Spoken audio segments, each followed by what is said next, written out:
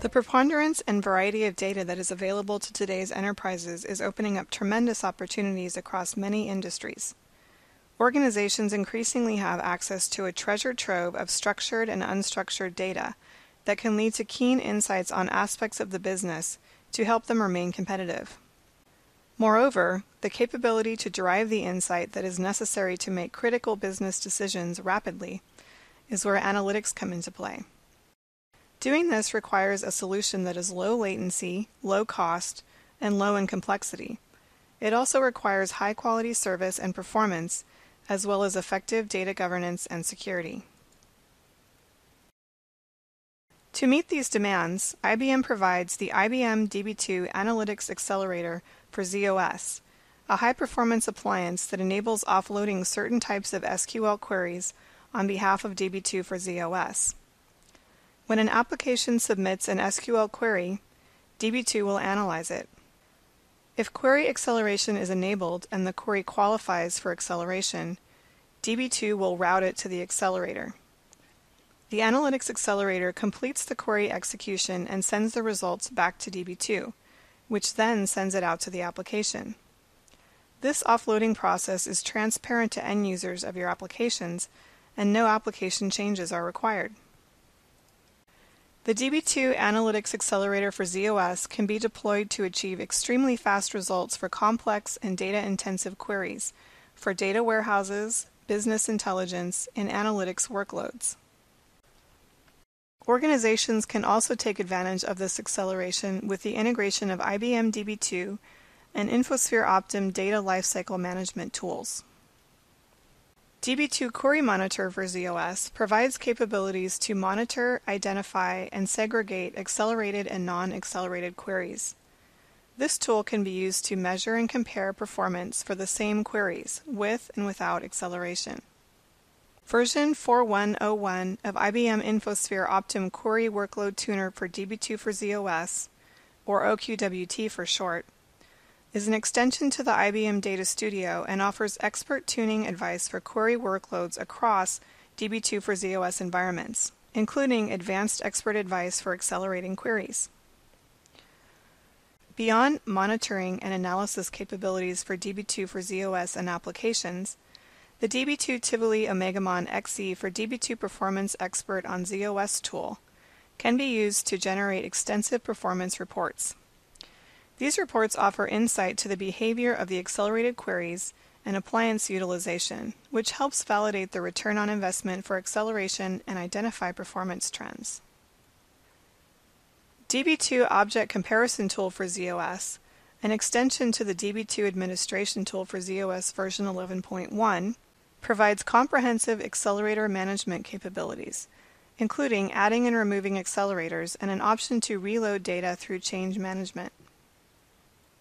Finally, IBM Analytics Accelerator Loader for z/OS provides flexible capabilities and options to quickly load or refresh DB2 or non-DB2 data, either directly into the DB2 Analytics Accelerator or DB2 for z/OS, or both in parallel.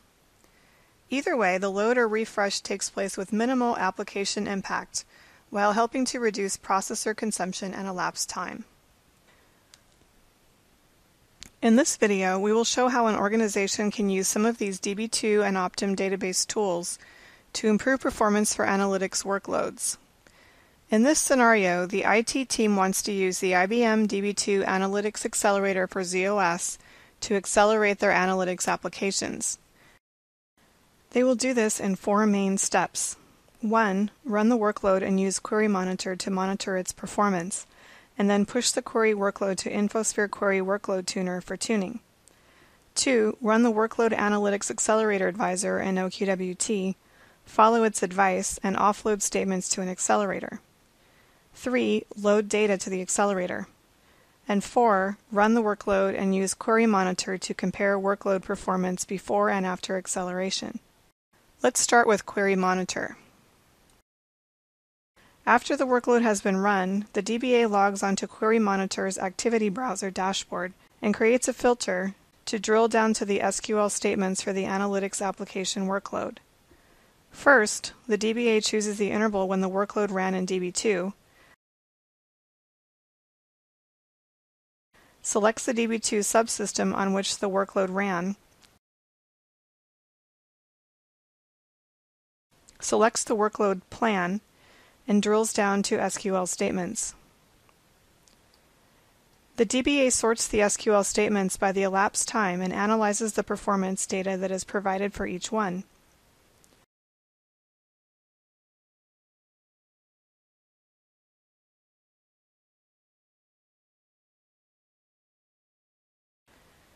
The DBA clicks on the Show SQL button to see more details on the selected statement, including delays, locks, buffer pool, and analysis on the elapsed time.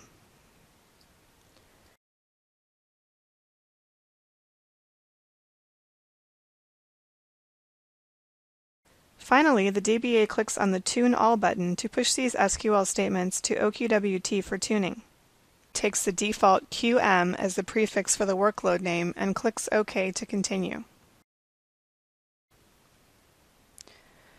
The SQL statements are captured as a new workload in OQWT's Manage section.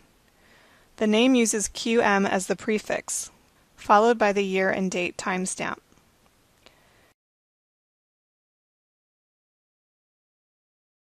The DBA runs the Workload Statistics Advisor to generate run stat statements for updating the statistics of the objects that these SQL statements reference. The other advisors rely on current statistics because they base their analysis on explain information. In this example, the statistics are current. The DBA is ready to run the Workload Analytics Acceleration Advisor.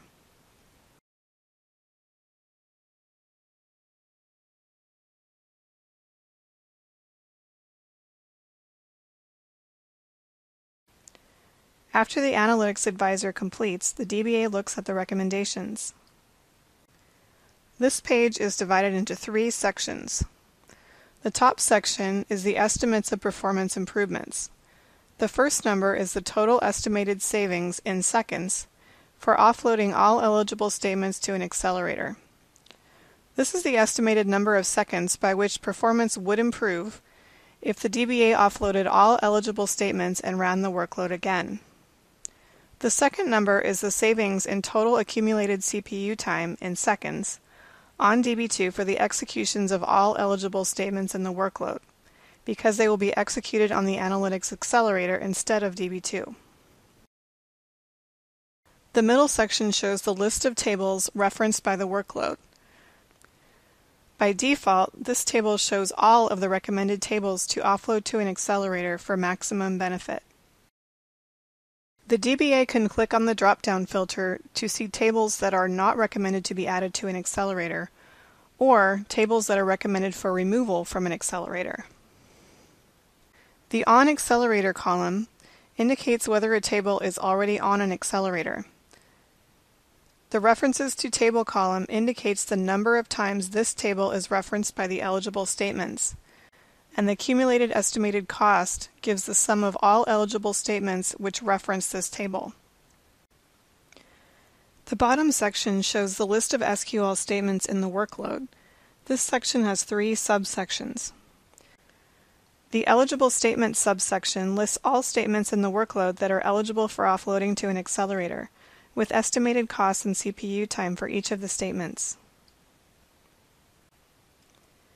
The Ineligible Statements subsection lists all of the statements that are not eligible for offloading to an accelerator. The furthest column to the right shows why they are not eligible.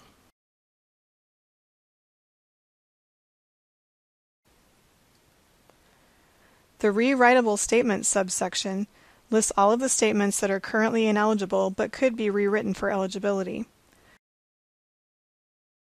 The furthest column to the right shows why they are currently ineligible.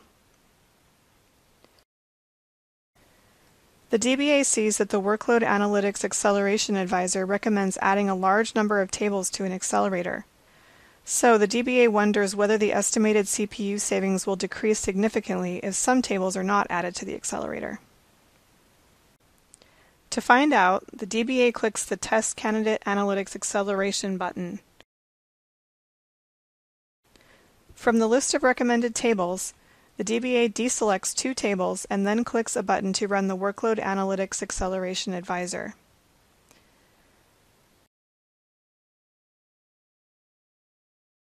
The results of the test show that estimated savings are very small compared to the original figures, and so excluding the deselected tables from an accelerator would not deliver the performance benefits that are required for the data warehouse.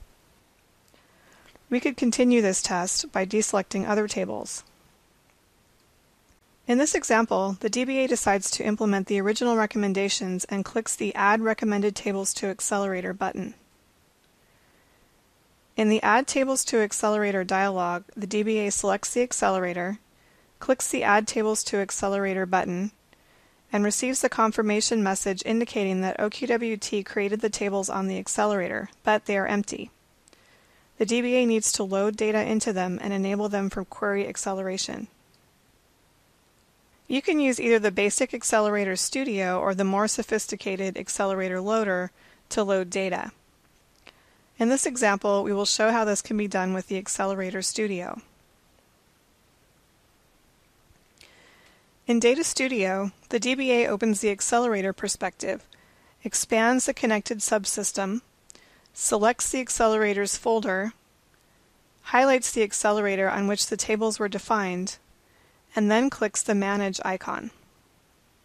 In the page that opens, the DBA expands the schema in which the tables are located. The DBA selects all of the tables, right-clicks them, and then selects Load. The Load Tables panel is shown. The DBA accepts the defaults for the options in this dialog and clicks OK. The tables are loaded. After the loading completes, the tables are automatically enabled for acceleration.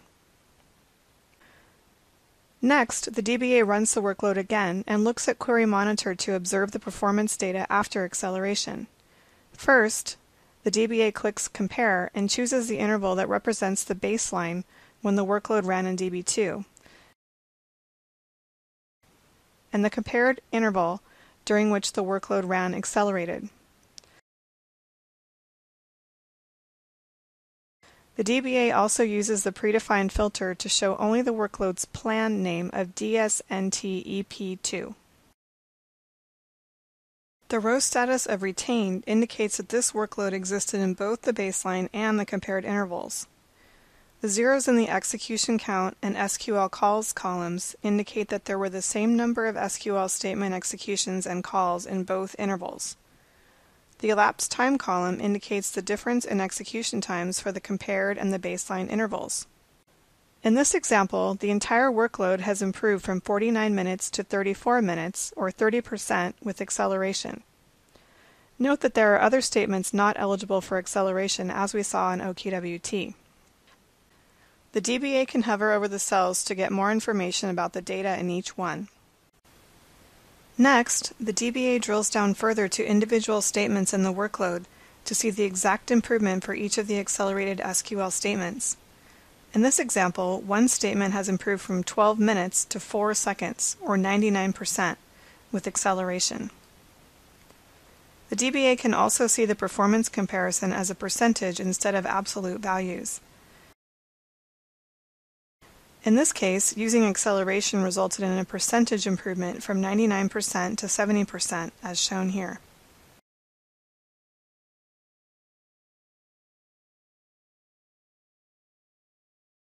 Next, the DBA drills down on the accelerator. The first row is for the compared interval, which was accelerated, and the second row is for the baseline, which was not. The row status of added indicates that the compared interval has some statements executed with acceleration which were not in the original baseline. The row status of retained indicates that there are some statements that ran in DB2 in both the compared and the baseline intervals. In this example, there were 131 executions from the workload that ran in the accelerator instead of DB2. In summary, you have learned how database administrators can capitalize on DB2 Analytics Accelerator for ZOS and the supporting DB2 and InfoSphere Optim database tools to optimize and accelerate analytic queries to meet the ever-increasing velocity of business insight needs. In this scenario, we showed you how to use Query Monitor to analyze and push query workloads to OQWT for performance tuning, and compare the performance data during 2 intervals. With OQWT, you can quickly analyze a workload and its query access paths to determine which set of SQL statements should be offloaded, along with the related tables that should be added to an accelerator. In addition, before implementing the offload, you can get the estimated cost savings and the estimated performance improvement. For more information, visit us on the web as shown here.